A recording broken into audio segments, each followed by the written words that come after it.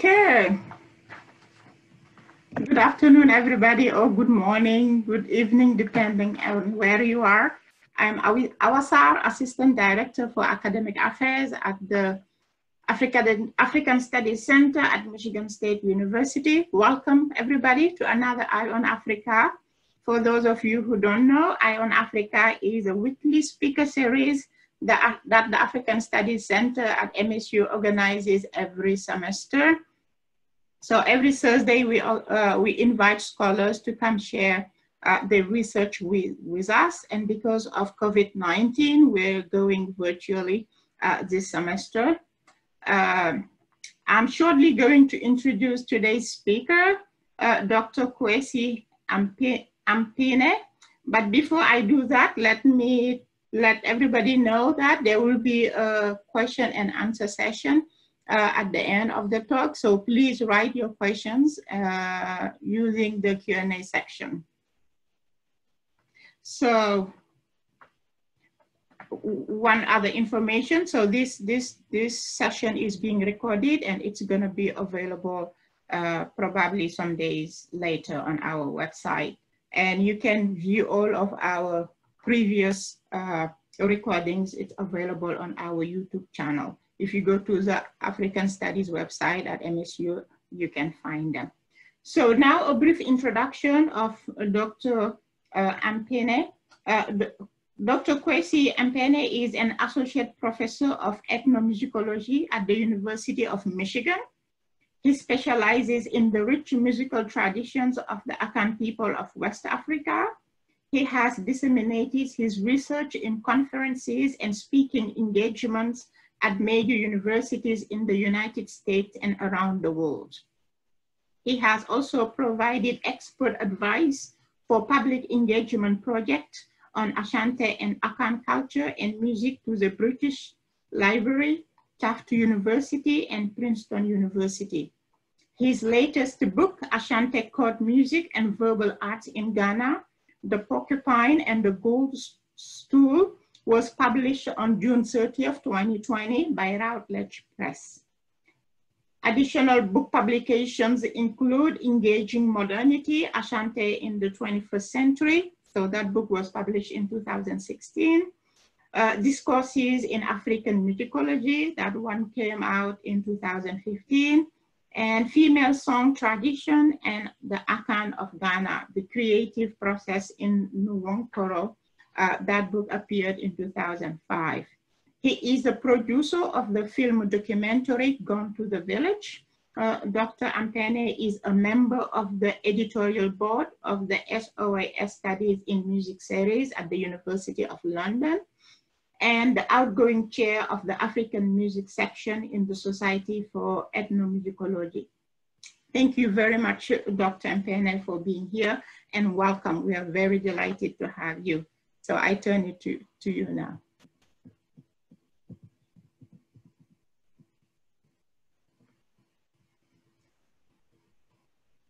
I think you're muted. Thank you. So bear with me as I go into the system and share my slide with you. Let me go back again.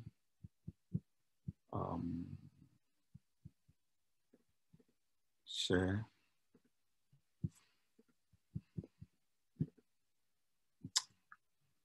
Okay.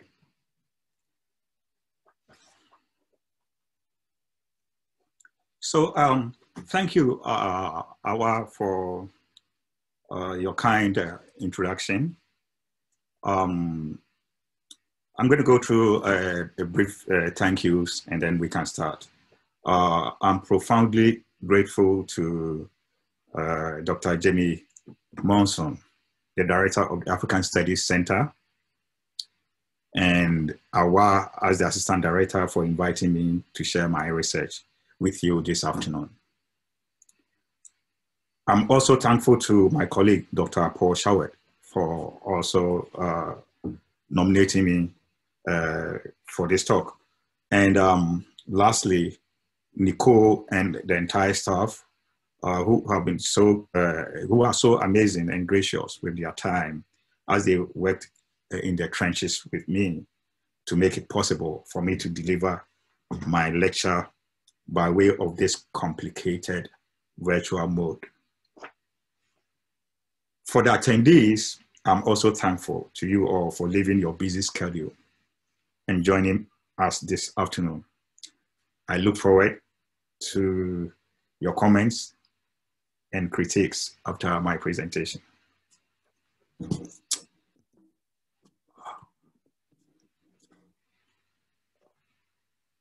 On the continent of Africa, the Asante are located in present-day Ghana.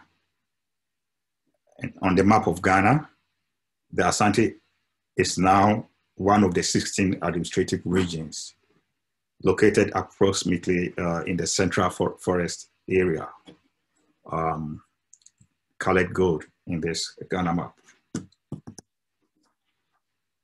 The Asante are also part of several Akan states in present-day Ghana and Cote d'Ivoire.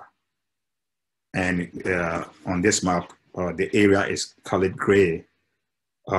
So if I mention the Akan, then I'm referring to this homogeneous group. Okay, so thank you. Now, I guess we are ready for my paper then. In contested formal spaces involving court ceremonies and rituals, how do you navigate a complex web of Akan interactional routines and communication protocols to directly articulate the collective anxieties of the masses to the king following the death and burial of the Asante Hima? I addressed the above question and additional questions that may arise by examining the performed petition presented to the Asante Hime, Otunfo Setutu II, by members of the Kete chorus. I argue that in matrilineal societies, the fundamental role of women in lineage, kinship, and governance to the continuity of the matriline and the state. Further, in their privileged position as members of the exclusive Kete chorus, they used their artistic immunity to negotiate communication strategies in formal spaces in order to present contrapuntal voices of the masses directly to the Asante Hime as a form of political dialogue that indexes diverse registers of concerns. They implored the Asante Hime through songs to choose the most qualified member of the Oyoko matrilineage to succeed the late Asante Hima. I will begin with the events leading up to the performed petition, the role of women in lineage, kinship, and governance, and touch on interactional routines in formal settings. Following that, I will highlight the first song unit performed by the Kete chorus for analysis and conclude with a brief discussion of gesture and rhetoric.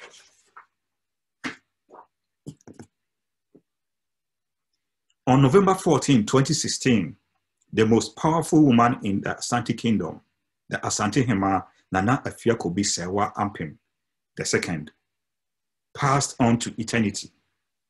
As we say in Asante, she went to the village. She was 111 years old and reigned for 39 years. Her life spanned 3 generations, and she served Asante Mine and Ghana for a generation. The Asante, like all their Akan cousins in Ghana and the Ivory Coast, practiced the dual male-female system of governance to ensure complementarity, equilibrium, and harmony. The male chief, Ohene, and his female counterpart, Ohima, have separate corps with functionaries and corresponding regalia. Although the Asante Hine is the occupant of the gold stool, Sikadwa Kofi, the most potent symbol and spiritual essence of Asante identity, he, together with the Asante Hema, are both custodians of this revered object. The Asante Hima assumes total custody of the ghost too when it becomes vacant through death, or if a reigning king is destituted for acting contrary to his oath of office. In either situation, it is the Asante Hima's duty to nominate a successor from her matrilineal line.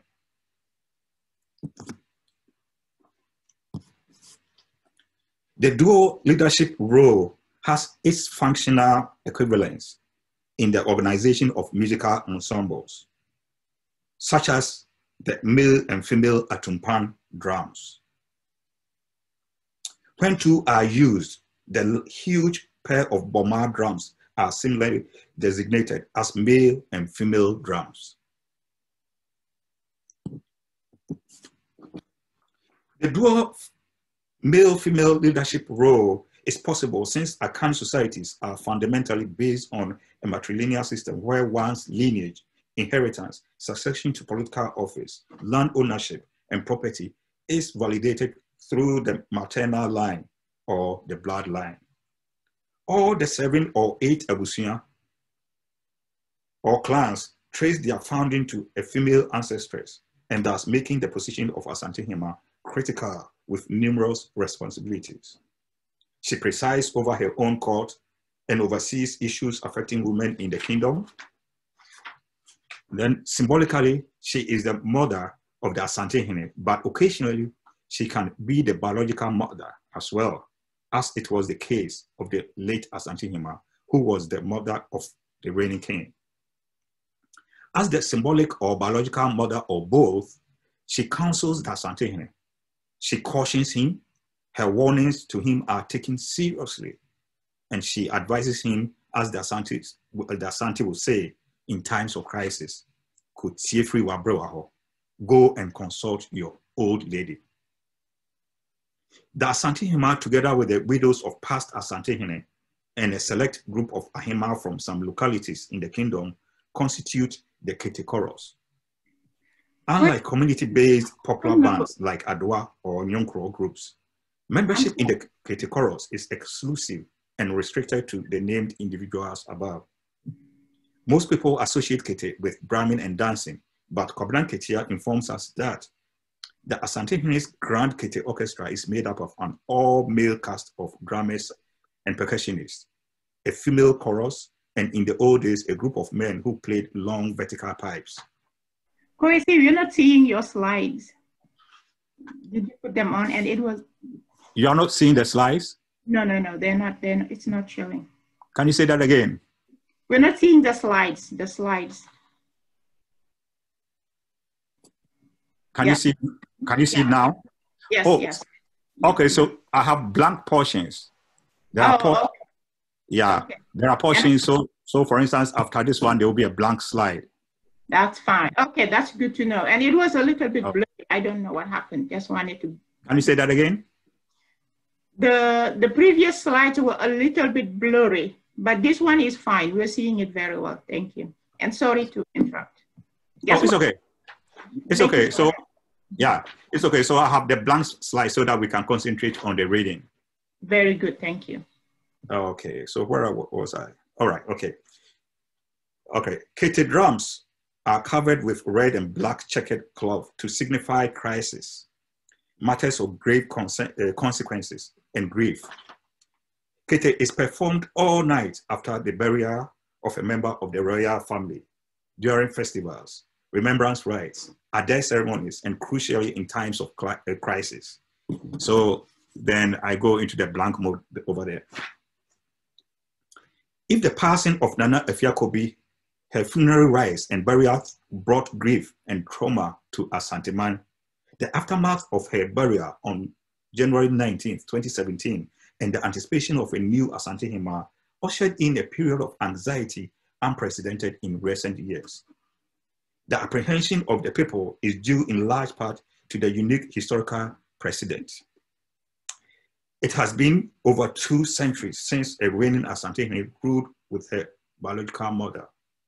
It has also been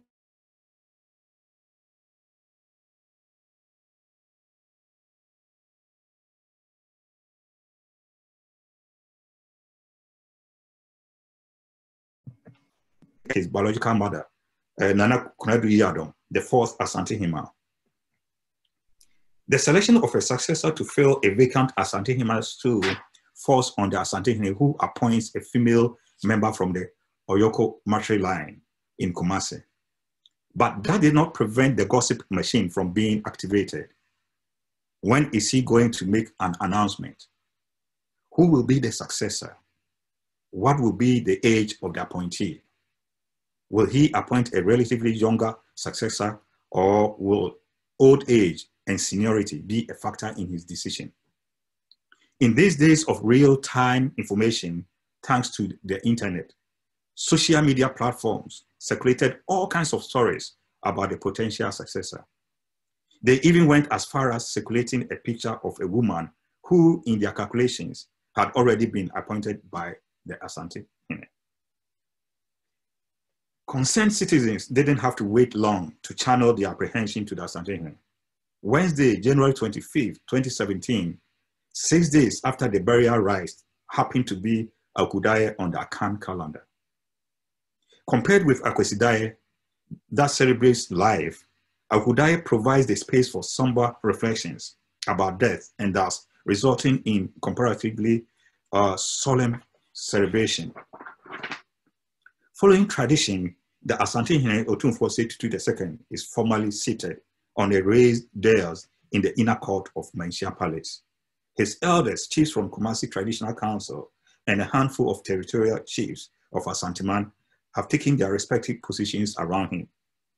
There is a single royal spokesperson staff, Achiamipoma, adjacent to the raised dais. 2 chronicle singers, Kwadumfo, and 2 players of short ivory trumpet, Mentiafo, are in their usual positions behind him. Conspicuously missing from the Ukudaye ceremony is the usual cadre of sound producing and musical instruments, visual symbols of power such as swords, shells, and royal regalia.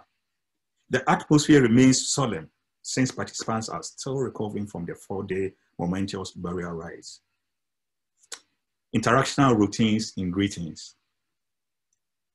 Following socially bounded protocols associated with interactional routines and communications in formal settings, participants enter the royal space, proceed towards the Asante Hene, and begin formal greetings that are layered with non-verbal symbolic gestures. The men remove their sandals or shoes and bow when they are close to the king. As a sign of reverence, the men lower their clothes from the shoulder to at least the elbow. All of a sudden, a group of women appeared in the royal space and proceeded to the raised dais, and one by one, they took a bow. Instead of finding a place to sit, they gathered at the end of the royal space, and before they could all take a bow, one of them called for attention with a spoken word, "Ago," followed by a series of sonic actions in a performance initially involving 4 songs. As if on cue, all signs of fatigue vanished a few lines through the first song, as all participants seem to be energized by the message and the performance. And in the end, responded with hand claps. The message is loud and clear.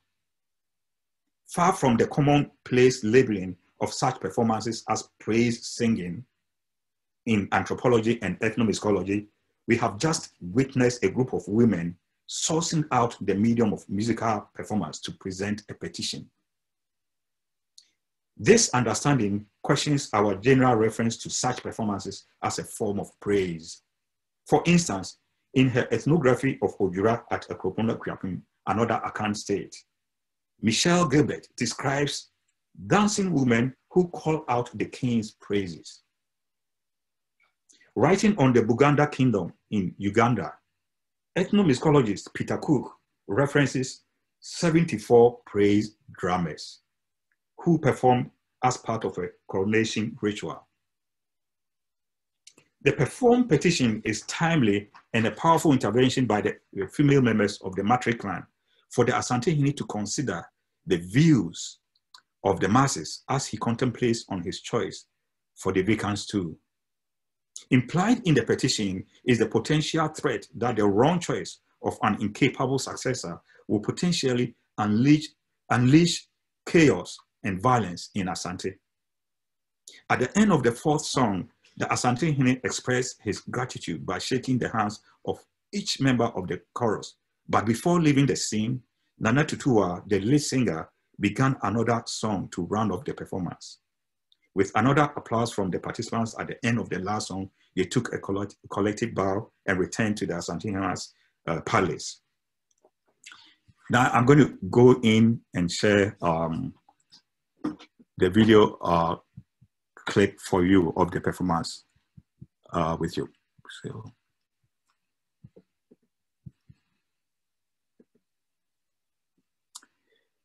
Yeah, I would like you to pay attention to the beginning when the women came in and they were taking a bow in front of the Asante Hene seated up here. And then at the end of the performance, our of now taking a bow, the Asante Hene invited them and shook each person's hand. There's a reason for us to compare these two interactional routines. Before the songs, it was just taking a bow. There were no handshakes. And then after the song, handshakes. So pay attention to that. All right, so here.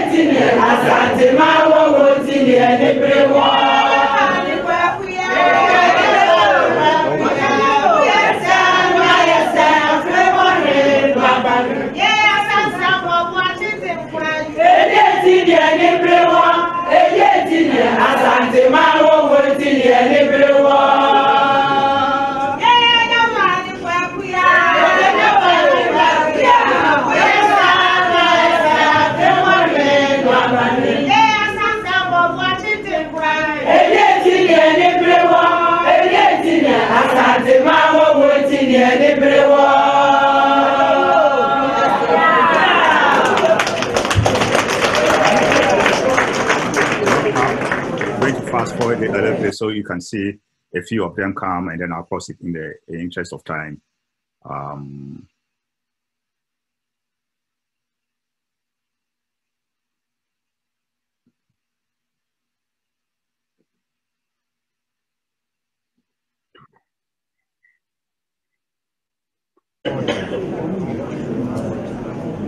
Okay, so I'm going to go on in the interest of time. So let me stop it here and then share my slide, get back to my slide.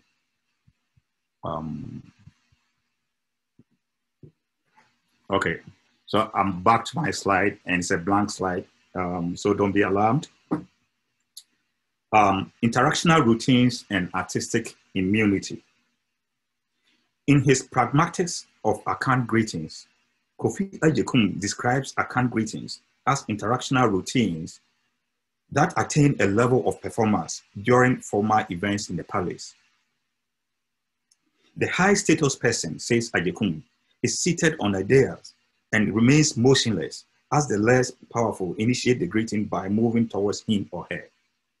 Depending on the situation, greetings may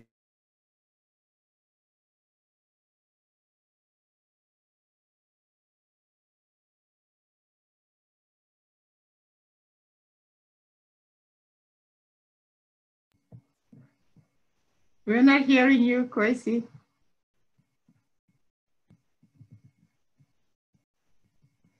sides and stretches further down to about 30 feet, and thus creating what are referred to as the royal space.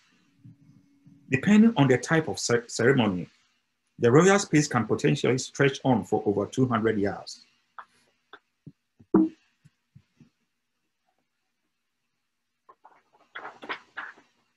Guided by socially bounded protocols, it is within the royal space that a complex web of interactional routines and communication protocols take place.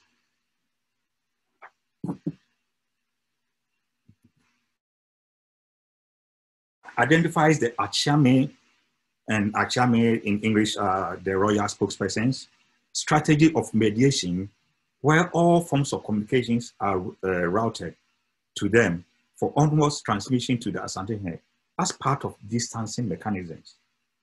I refer to this system of interactional routine as triadic communication.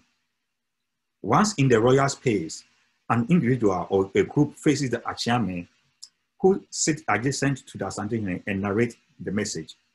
The message is taken on by the Achiame and ornamented with proverbs and other rhetorical devices and safely delivered to the Asante. A response from the Asante is filtered through similar procedures of speech to the guests. In addition to the above, I will include the use of sword bearers, afnasuafo, surrogate verses of the variety of ivory trumpets, asokafo, signal drums, impebi, ninkrawe, and nkukwage, court criers, esseng, and other court functionaries as part of a complex strategy of mediation and royal distancing. In a typical example here, you have the guests up here facing the Achiame who are sitting here and narrating their message, and then the king is sitting on this far end here.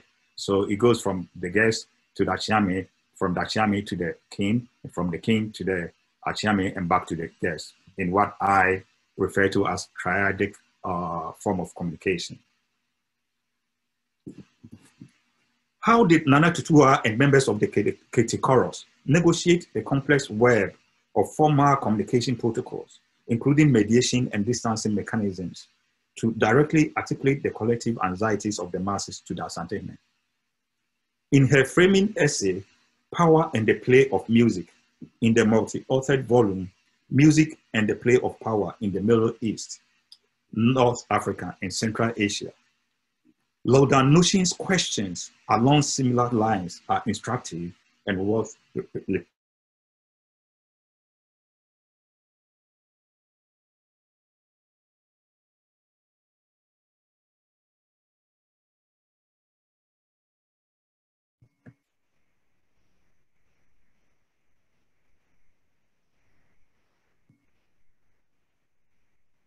You muted, Kwasi. We lost you for a second. Yeah, me too. I'm glad that we are back. Yes. Wow. Okay. So where was I? Okay. What is it about music that creates the space for agency and empowerment? What is it about music that facilitates and sometimes disrupts the exercise and flow of power? In other words, why didn't members of the chorus face the Achiame to perform the petition for onward transmission to the Asante? Instead, they were able to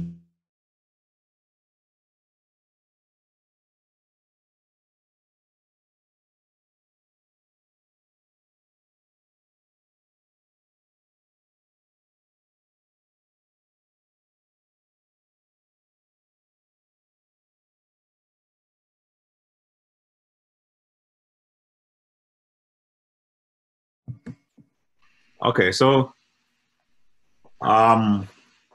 hopefully, I hope you can bear with us. I think this is part of the presentation. The on and the off is maybe part of it. So this is the second time. Hopefully, the network will be stable. Okay. Two lines of answers come to mind when I reflect on the above questions. As I indicated in my opening paragraph, in a matrilineal society, the fundamental role of women in lineage, kinship, and governance confers power and latitude to women, more so when they belong to the exclusive Kete chorus with the Asante Hima. Okay. I'm sorry here. Let me go back and share my slide. It took my slide away. Okay. So the Asante Hima is part, she normally precise. She's part of the Kete chorus. In the summer of 2011, when I recorded the Kete chorus for their repertoire, she presided over those recordings, and she was 106 years old at the time. Quite remarkably so, this recording took over 4 hours, and there she was on Akans 2. For those who are familiar with that, Akans 2 doesn't come with a backrest. She has to sit down with a straight back, a straight face like that, because it's part of the requirements for Akan leaders to project that sort of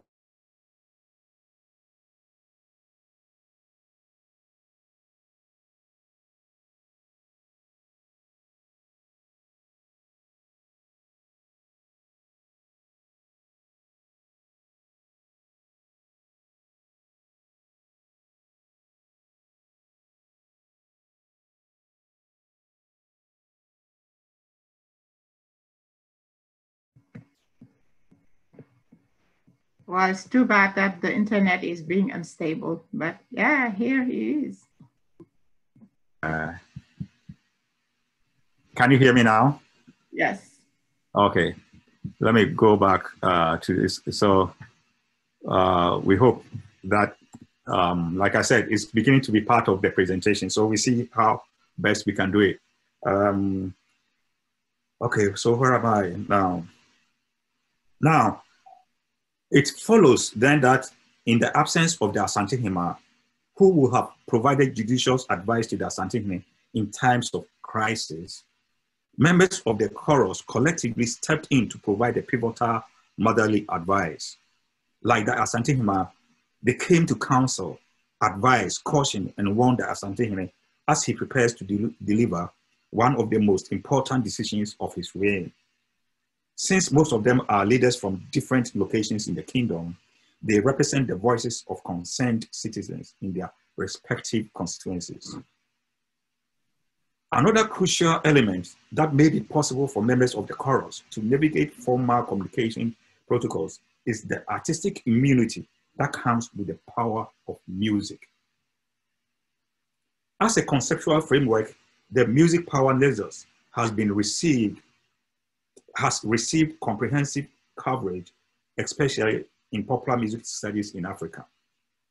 A short list includes Thomas Turino, nationalists, cosmopolitans, and popular music in Zimbabwe; Kelly Askios, performing the nation, Swahili music and cultural politics in Tanzania; Tichi Jaji, Africa in stereo, modernism, music, and Pan-African solidarity; and Msiake Clark, hip hop in Africa, prophets of the city and dusty food philosophers. The relationship between musical performance and spirituality in Asante is founded on Akan cosmology that confers artistic immunity to instrumentalists, singers, and verbal artists when performing in ceremonies and rituals. For instance, while playing drum poetry, Ayan, or as part of the Phantom from ensemble, the Odomankuma Chema, the creator's drummer, and the remaining members of the ensemble cannot be sanctioned for using the Atumpan drums to castigate their superiors. It is believed that any form of surrogated speech played on drums is by divine inspiration. During court ceremonies and rituals, all performances are similarly inspired by the creator. Since rulers, including the Asante Hene, are subservient to God, the creator of all things, they cannot overrule or sanction.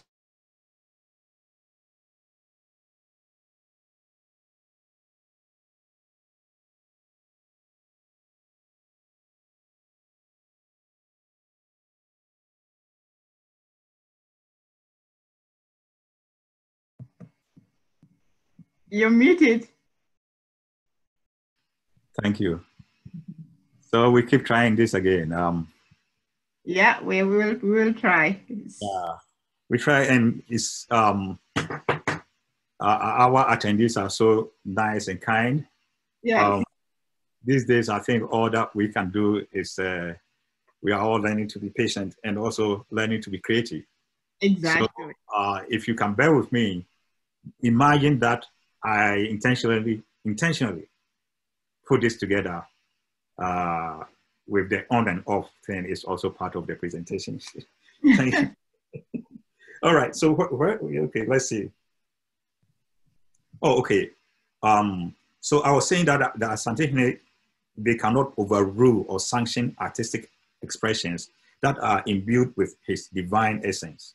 In that case, musical performances create agency and empowerment that is accomplished by the artistic manipulation of form, rhetoric, gesture, melody, harmony, and rhythm in songs and other performance outlets.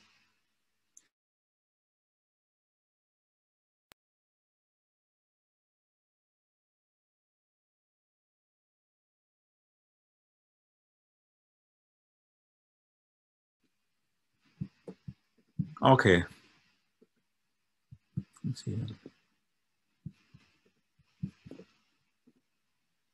Okay. Now the performance unit.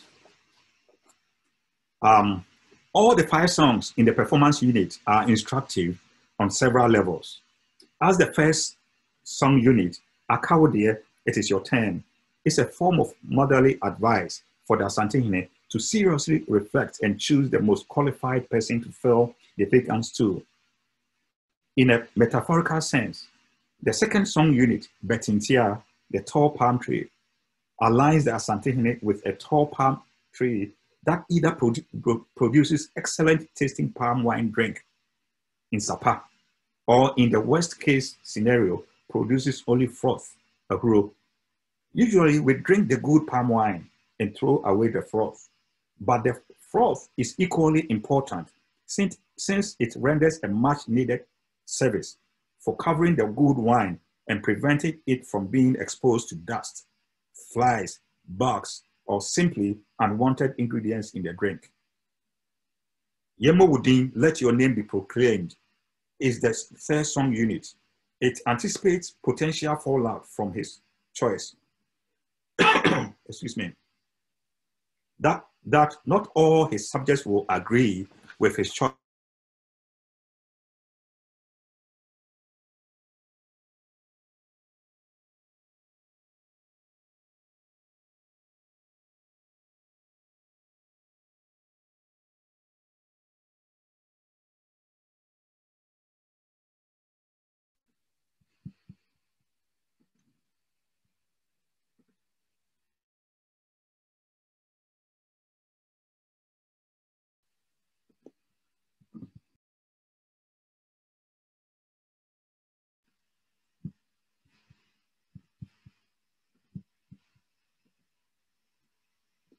Okay. Not all will agree with his choice, and that will potentially lead to name calling, but he should not waver in his decision. For even when his name is mentioned positively, the unspeakable implication is the potential for a reversal of all positive citations. Song number 4, Osansa, the hawk, describes the agility of the black hawk that swoops down with incredible speed from the sky to capture its prey on the ground. Added to the above is the symbolic reference to the hawk as a restless and a busy bird that hops from tree to tree in search for food. A very busy leader is likened to the restlessness of the hawk who moves from one situation to another, from one location to another location, taking care of affairs of the state. Yemreo, We Are Not Fed Up With You is the last song in the performance unit. It is reassuring for signifying the resolve of the women to stand by the Asante to the perils of their own lives. If, and that is a big if, he makes the right decision. In the interest of time, I will highlight the first song unit, Akawodie, for analysis.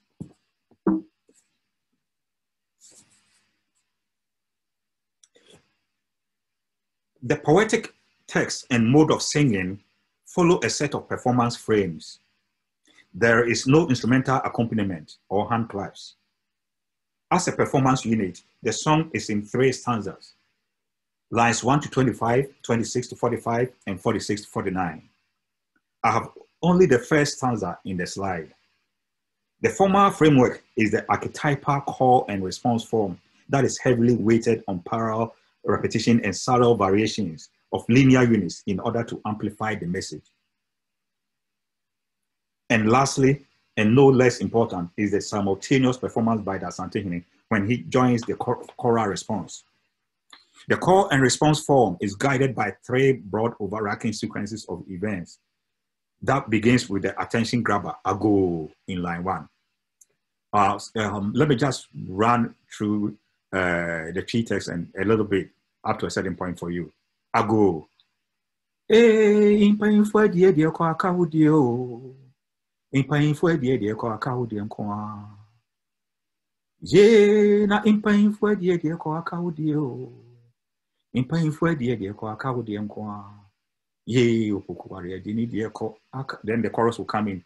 Akaudio. In English, attention.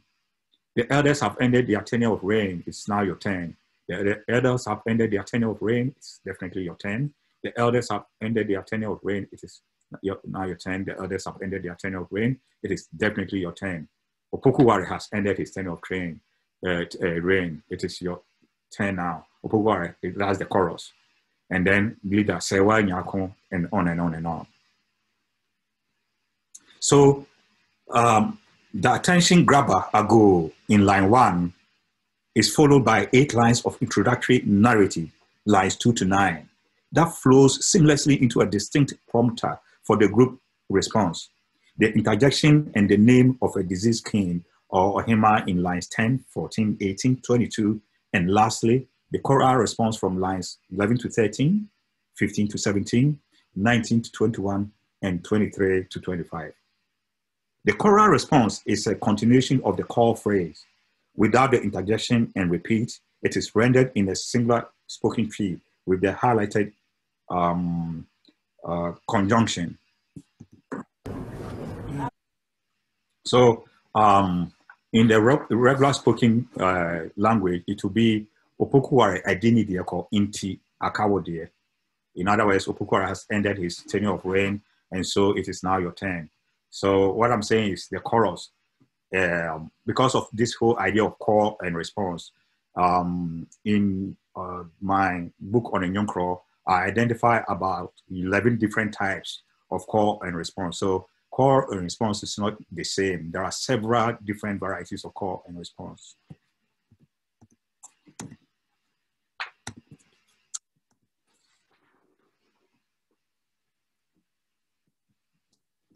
Now let's take a look at the emerging interactive form.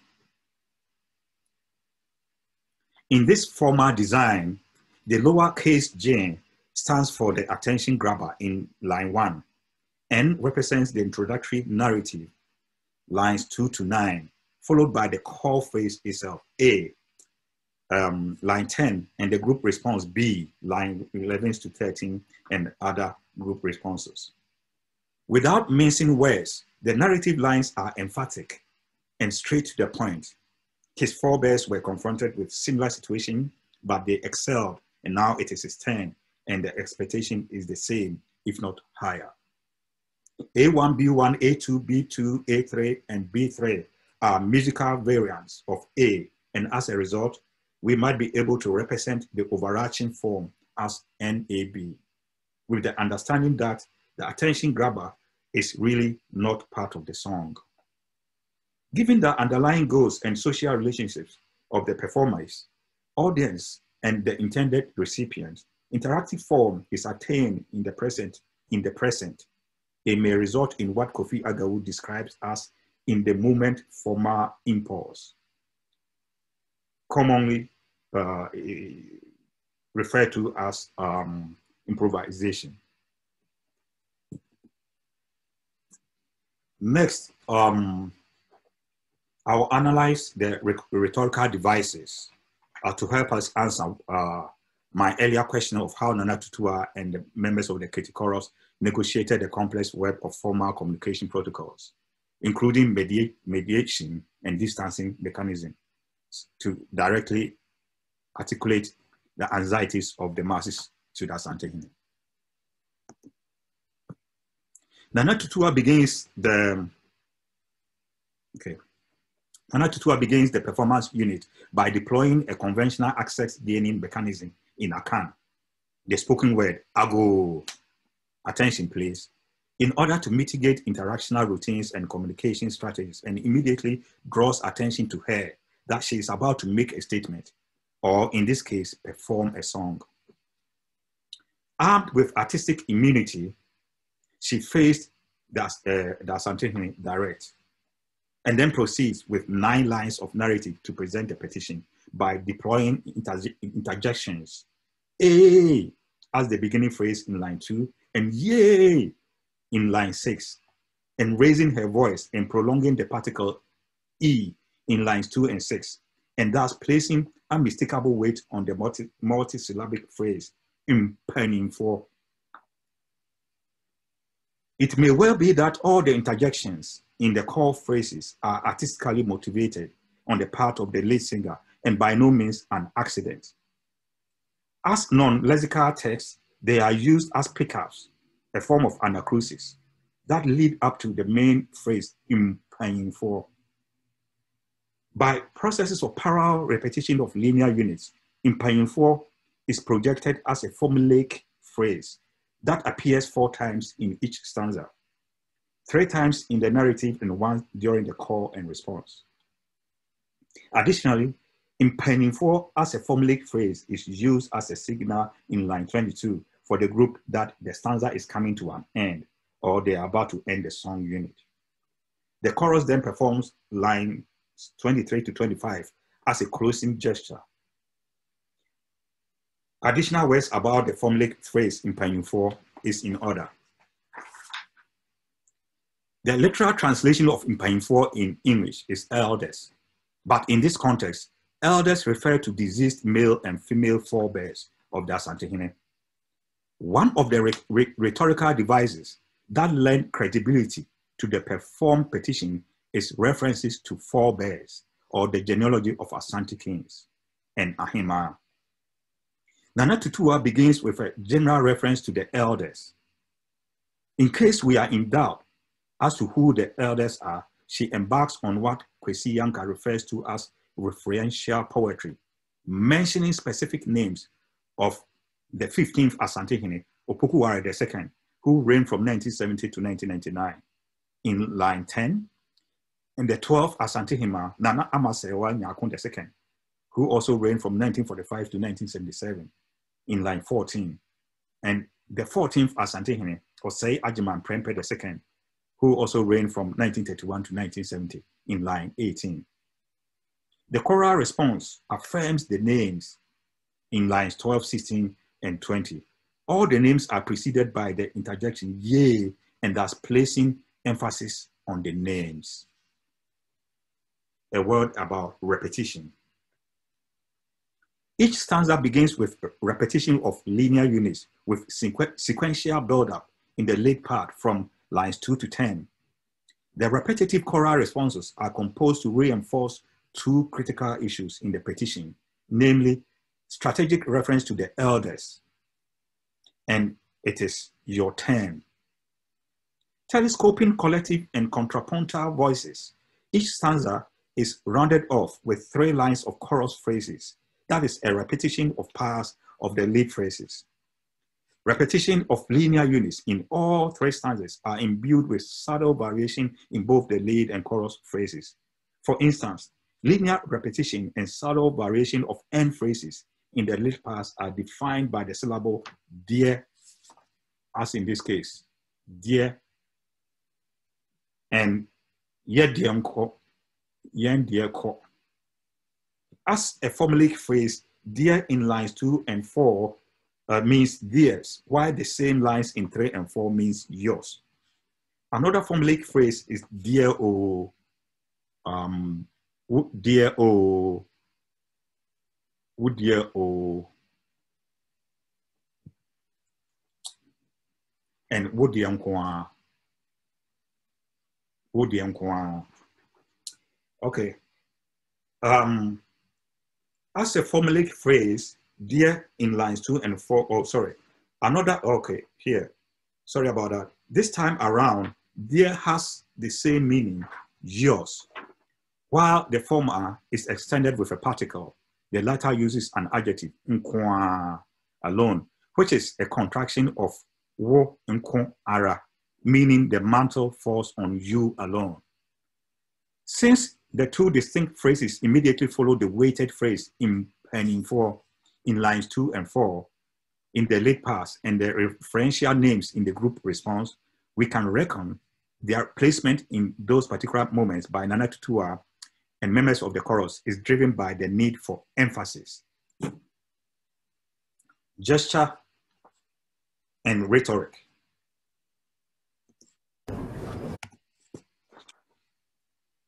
The interface between hand gestures, body movements, and musical performance is one of the most impoverished areas in African musicology and ethnomusicology in general. Here are two books for starters: Musical Gestures, Sound Movement, and Meaning, edited by Rolf Godoy and Mark Lehman. And then a second book, for instance, Anthony Gritton and Elaine King, who edited New Perspectives on Music and Gesture. The verbally constructed performance is reinforced by nonverbal gestures, such as body and hand gestures, the gait and demeanor of performers, eye contacts, smiles, or frowns. Nonverbal gestures are as important as rhetorical devices and the message, but that is not all, for there are concurrent gestures by the Asante.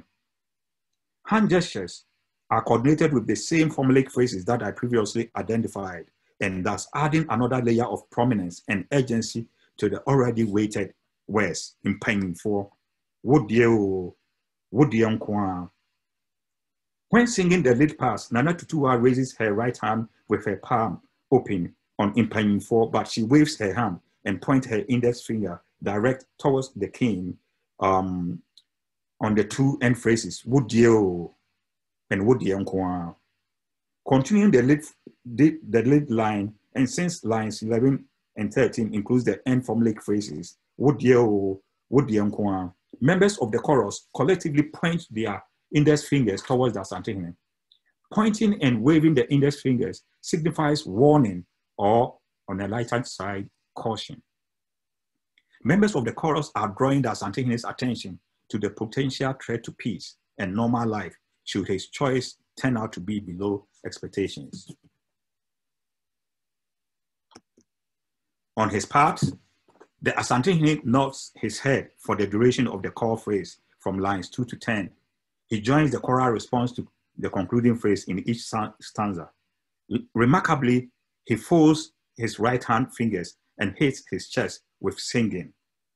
While singing. Although we cannot hear his voice, his lip movement indicates his singing a different defining phrase. When the chorus sings, Aka, would you, it is your turn. Concurrently, he sings, Aka medio, it is my turn. So this is going on concurrently.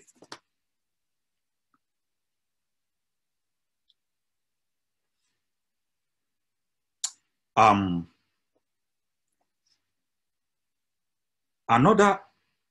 are notable gestures throughout the performance unit, and in another reciprocal gesture at the end of the performance unit, the Asante expressed his gratitude to the performers by shaking the hands of each and every member of the chorus.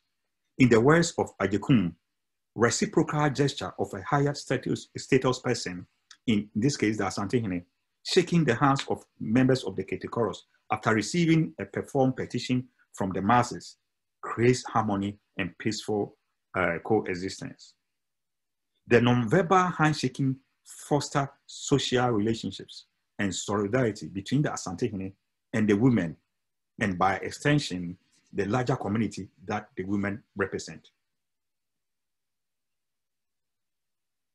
A word about acceptable hand gestures in front of adults, and especially in a formal setting involving the Asante Hene, is in order. Among the Akan, it is not acceptable for a child to point his or her index finger toward an adult. It is totally unheard of. It is simply an abomination that will certainly cause an outrage. Conversely, adults or those in authority are able to point index fingers to a child or those below them in authority. It is expected and seen as having serious consequences, but it is only matters of grave concern that will cause an adult or those in authority to resort to pointing index fingers in order to admonish a bad behavior or wrongdoing of a younger person. It is also unimaginable that subjects could do the same to their superiors, not to talk of the Asante Hene in formal or informal situations. With that being the case, why was it possible for members of the Kete chorus to point these abominable hand gestures towards the Asante Hene? The answer is simple.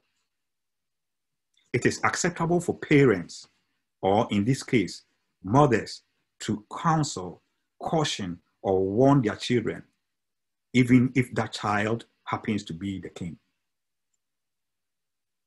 I would like to bypass the usual dutiful summary and conclusion and proceed swiftly to a short postscript to end the presentation. On February 6, 2017, the Asante Hene finally appointed his 83-year-old sister, Nana Ama Konadu, as the new Asante Hene.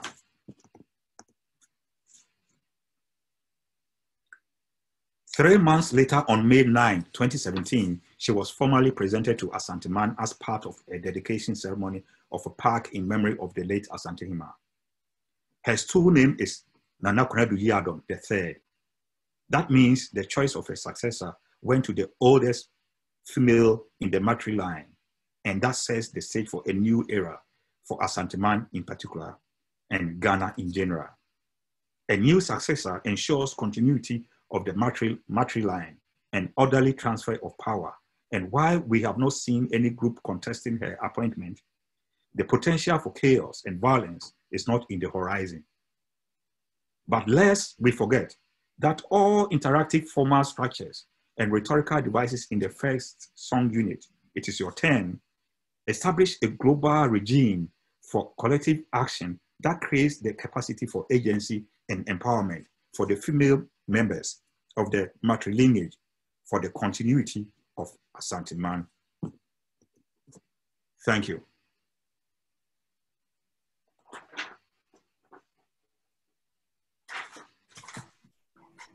Thank you so much, Kwasi. That was wonderful, beautiful. I loved the song.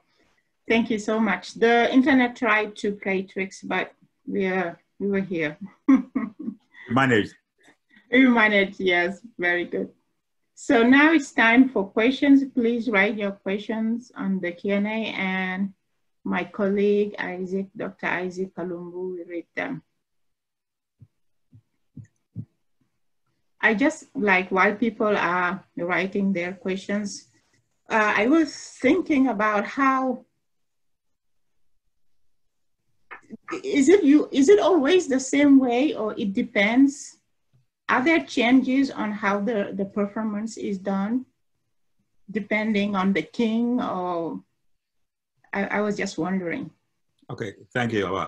Yeah, there was somewhere there that I did mention that, yes, in oral cultures also, there's pre-performance composition. The composition is being performed already. It is not written on paper. It's in the heads of the performers.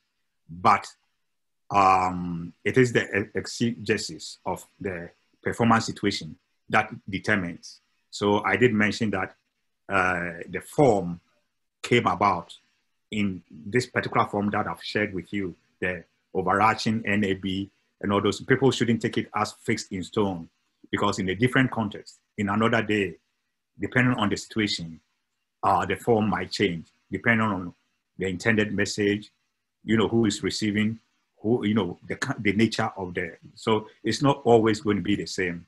And that is what makes performances in oral cultures so unique, in the sense that, and that's why some people refer to what they call living tradition.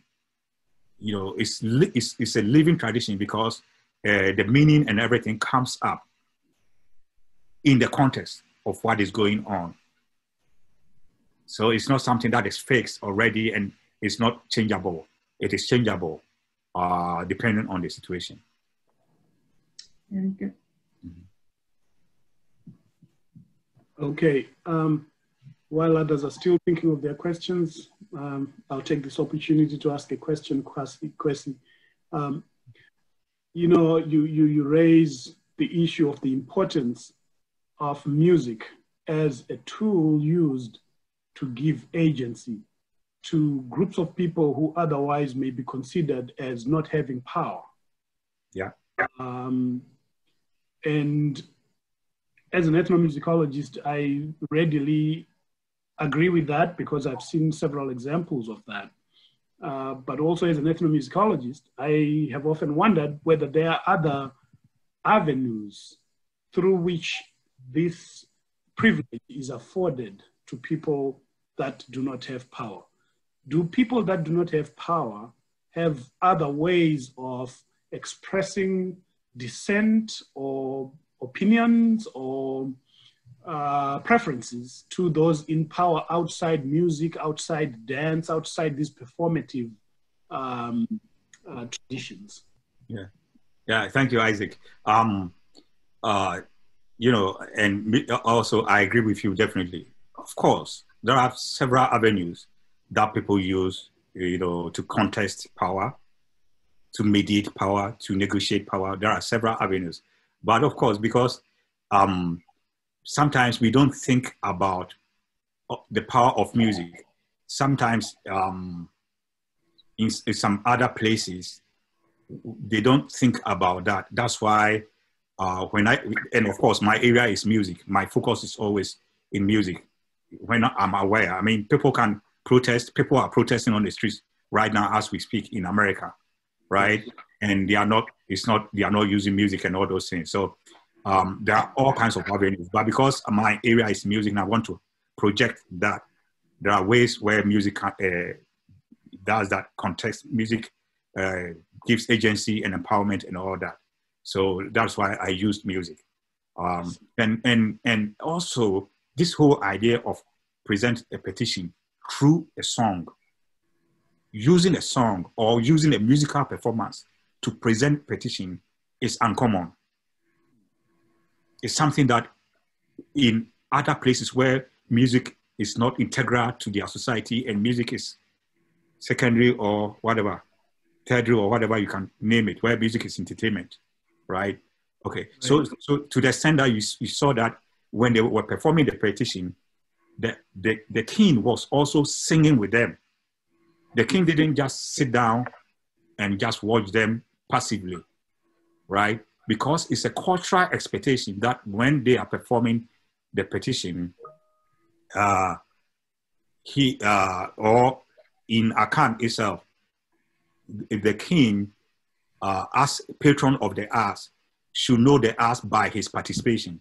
So anytime there's a performance, if he doesn't take part, then they might think he did not even receive it. Right. So I'm showing all kinds of dynamics that are not found elsewhere in other societies in the world, where you will find it in all kinds of places in Africa. And I use the Asante as an example. Thank you very much, Kwasi. Very fascinating. I have a question here from Dr. Jamie Monson. And she says, I appreciated the emphasis on gesture and performance, as well as the analysis of the words and drum styles. How are these elements passed on from one generation to another? Is there any space for improvisation? Wow. Okay, thank you, Dr. Monson. Okay, so how many questions in that? Okay. After you finish this. Oh, really? All right, so excuse me. one of the most unique aspects of oral traditions. And sometimes we tend to think, oh, the youth, the young people are not into their culture and all those things. And people get, you know, nervous and all that. I never, you know, think about it in a second. Because in these cultures, it's always passed on all the time. You know, so for instance, when I told you that the last time a situation like this happened was 209 years ago in 1809, you know, as at 2017, you know, so how did they know all these things? So this musical, and yes, I know the challenges of modern gadgets, including the internet and all those things, but these women, as they perform and all those things, there are also, don't forget that in the matrilineage, people have access to these songs. They perform when the situation arises, and there are people in the households who are learning these songs, who can even sing, but maybe they won't be allowed to perform right now until they assume a leadership role, and they have to be a member of this, and then they sing. Let me tell you, let me give you a typical example. 2011, August, when I went to record this group, the lead singer was called Kete. When I came back by December, I got a phone call. She had passed away, and they were asking me to send them a video clip of what I recorded and some pictures so they can use that in the lesson. Well, so I knew the leader before this incident, before 2017. So think of 2011, 2017, how many years difference? When I went to this ceremony, I didn't know they were going to show up. So I always go, when I'm in the palace and anything's going on, I tend to document, I tend to record. And then all of a sudden, I saw a different person leading the songs. So this person who was leading the songs wasn't the same person who led the songs in 2011 for me. She's now stepped in. And I asked them, because when I recorded in 2011, there were all kinds of narratives, you know, storytelling that they did with songs and all that, that I've included in my current book, Asante Court Music, that just came out, right? They didn't do that here. So I asked them, how is this new person going to remember all that narrative? You know, they laughed. They said, she will. And if it comes to a serious situation where they expect her and they have to perform certain rituals, and she will be filled with the spirit of knowing all the narrative. That wasn't the first time that I've been told that. There was a situation when I was also documenting drummers. And I asked them, when the Ochrema, the greatest drummer, passed away, how is this next person going to know all this huge knowledge base? As usual, they laughed and they said, he knows quite a bit, but if there's a lot missing, they'll perform certain rituals. I know I'm missing another part of the question, the last part, right? What was it? If you can go quick on it, it just says, who are the members of the audience? Are they the whole public or a selected audience? Oh, okay. So it depends. This was something like a private event. This was deep inside the palace where people are not allowed to. But just because we've had 4 days of public event, that over close to 50,000 people event for the passing. So on this particular day, the few days afterwards, people were exhausted. So the Asante, the king, didn't want to stage another huge thing. He wanted people to rest. So he did a small event in the palace. In that location, a lot of people are not allowed to go there. So that was why it was a small gathering. Yes. So another question here is coming in from Portia Owusu. And she says, thank you so much for a wonderful talk. It was like a beautiful performance with appropriate poses. My question is about the female agency and how it is negotiated in Akan institutions.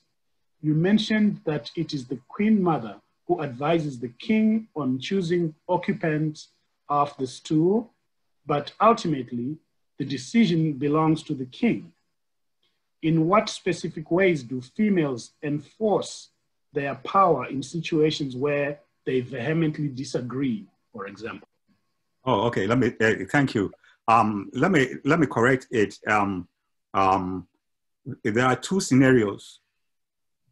When the king passes on, remember I said the Asante Hima, which in English has been wrongly labeled queen, and I intentionally did not use the word queen because the European word queen doesn't really describe who the Asante Hima is.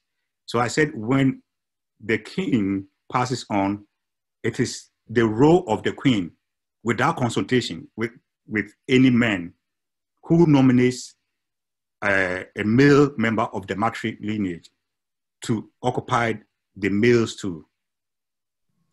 So the queen nominates, but when the queen passes on, it is the king who appoints a female member from the matrilineage also.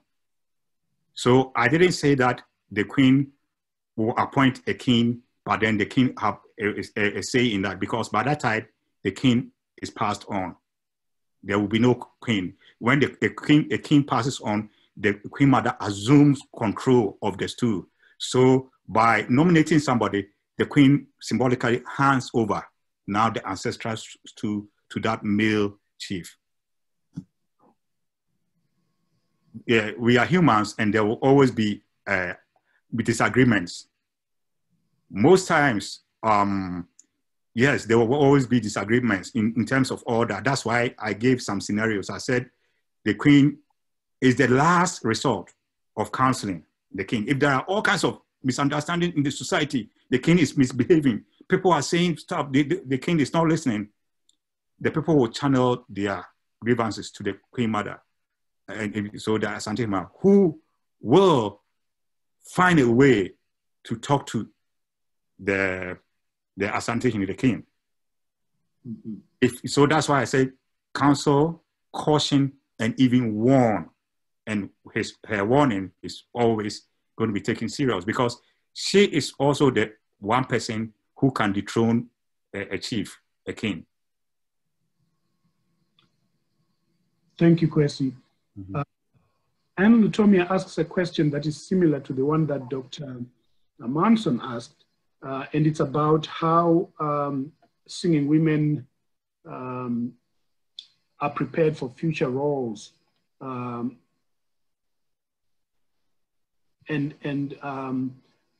Clearly, the traditions are being passed on the way you described, both in terms of the drummers and the singers, and it's a culture that is alive and is going on. I wanted to just extend that question to ask whether there is any need for the formal education system to be part of this, or does that open up a can of worms, or where does the formal music training in a Akan society, say in the education system, elementary school, high school, is this kind of training possible in that environment, or it's not at all necessary? Thank you, Isaac. This is a loaded question. Let me start by saying, sadly, the colonial education system, it's failed Africa in all kinds of ways. Over 60 years of independence, Africans are still hooked onto the colonial education system. Because during the colonial time, in order for Europeans to colonize Africa, they have to destroy institutions. They have to destroy institutions, and they destroyed institutions and planted this half-baked education that they are offering to all of us. And after independence, I'm sad to say that the curriculum is still geared towards European, so a form of education which doesn't help Africans. These are the days of decolonizing the discourse. That is why if you watch me, I use certain coded words in my presentation without even bothering to define. Throughout the literature, everybody says Queen Mother, Queen Mother. I try to avoid that in my presentation, like I said. And then there's the word golden stew, golden stew. I avoided that without even explaining why I didn't, and I use the word goes to. I have my reasons for doing that, which I won't go there right now. But talk of education system. So there are, you know, Ghana, we were lucky in a way, unlike several places in Africa, to, by the time of the end of the colonial rule, to have been able to redeem some of our traditional institutions that were totally destroyed, decimated by violence, colonial Europeans, right? So there's a traditional knowledge base and the so-called formal education.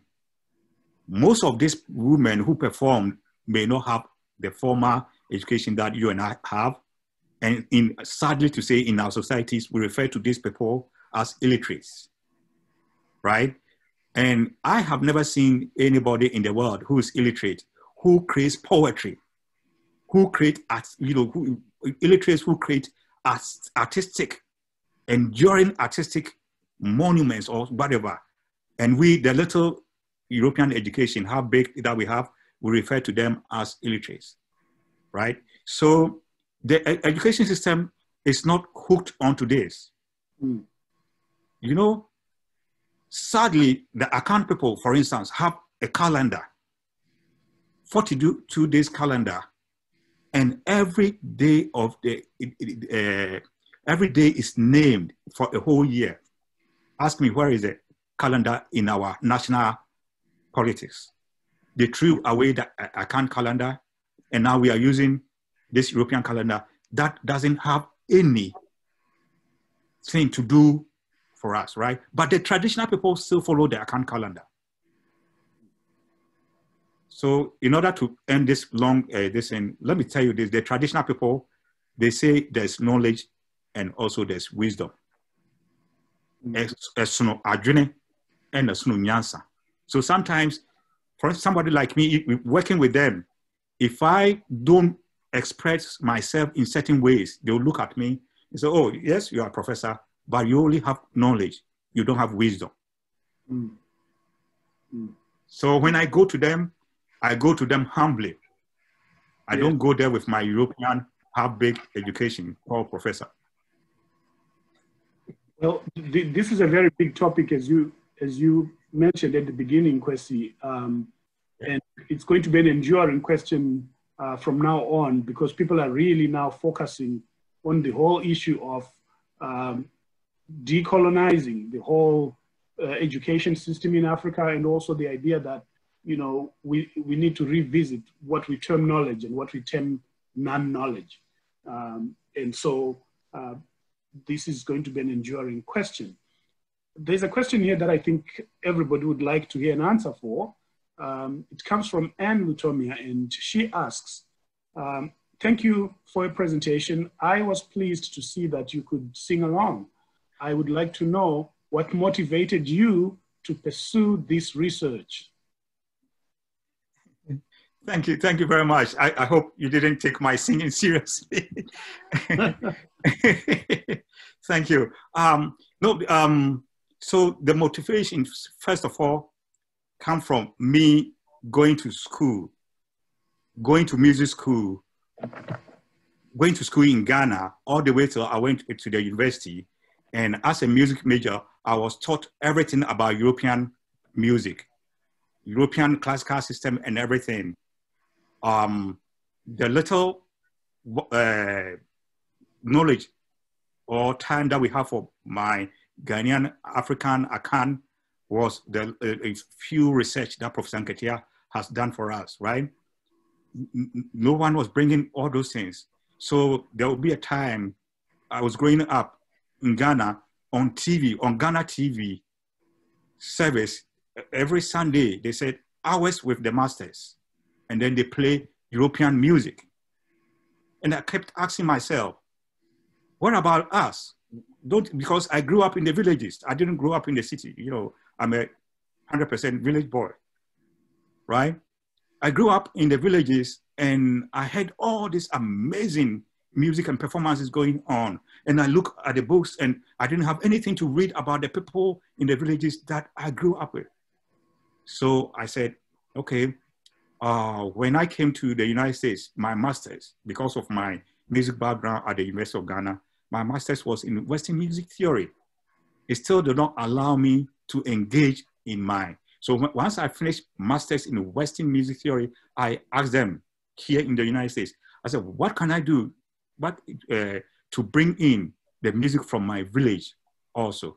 They said, then you have to study ethnomusicology. I said, okay, thank you, ethnomusicology, here I come. So that is what I did.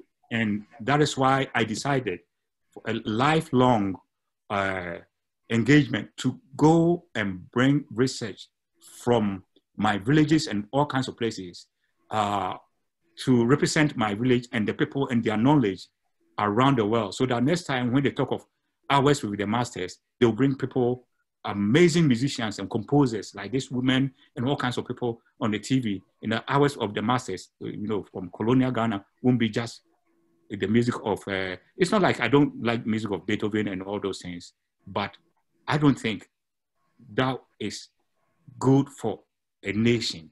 A nation must have the identity. So that's why I did that. And if you are interested, just Google me and you see all kinds of publications and you can check them out. Thank you so much, Kwasi. That was our last question. Awa? Thank you, Isaac. Thank you, Kwasi, so very much. It was wonderful having you here. Thank you, thank you. And thank you everybody else who attended this talk. Thank you for your time, and please join us next time, same time, Thursday, 12 p.m. Thank you, thank you, thank you, thank you, thank you. Thank you. Bye. Thank you, everybody. Have a great day.